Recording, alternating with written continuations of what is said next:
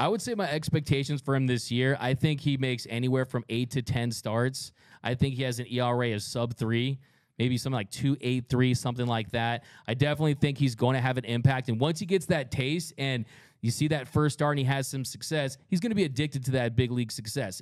We know this fan base is very excited to have him basically be a guy that can be that next great Dodgers pitcher down the farm. And I think, too, he fills an absolute need. So I think this season, 8 to 10 starts. I think in his first start, I think he'll go, let's give him 5 innings.